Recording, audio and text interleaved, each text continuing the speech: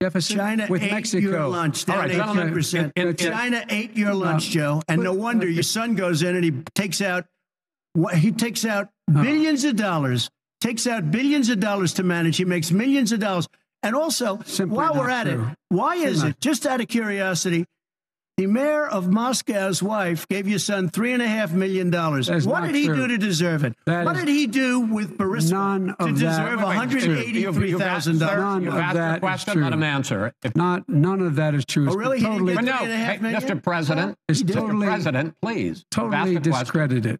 Totally discredited. And by the way, well, wait, he didn't get $3.5 million, Joe? Mr. Vice, he got $3.5 million. It is not true. Oh, really? Mr. President, it's an open discussion, please. Now, it's a fact. Well, you have raised an issue. Let the Vice President answer. Discredited. Did Burisma pay him $183,000 a month with no experience in energy? Mr. President, my son did nothing wrong at Burisma. I think he did. Mr. President, let him answer. He doesn't want to let me answer because he knows I have the truth. His position has been totally, thoroughly discredited. By who? And the media? By everybody. Well, by the media, by our allies, by the World Bank, by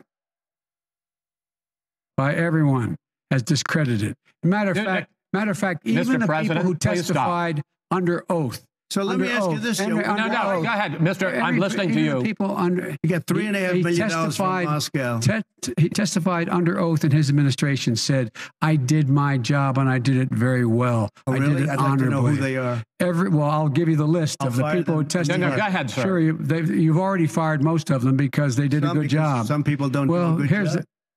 With you, go ahead. Wait a minute. You get the final word, Mr. Well, it's hard to get any word in with this clown. Excuse me. Hey, let me just say, Joe. No. I'm Mr. President. $3.5 million, Joe. That is simply why did he deserve $3.5 million from Moscow? Look, here's the deal. We want to talk about families and ethics. I don't want to do that.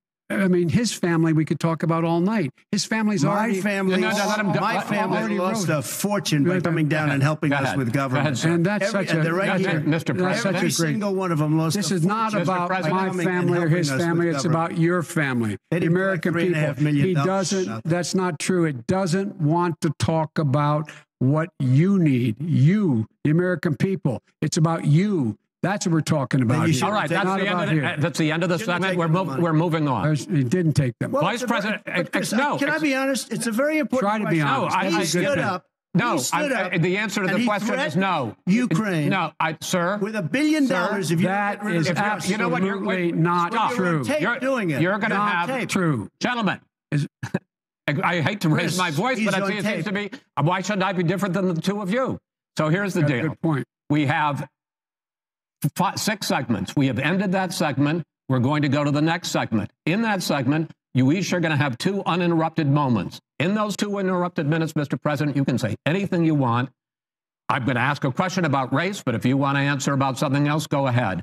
But I think that the country would be better served if we allowed both people to speak with fewer interruptions. I'm appealing to you, sir, to do that. Well, and him too. Well, frankly, you've been doing more interrupting than he has. That's all right, but he does plenty. Well, less than, sir, less than plenty. No, less than you have.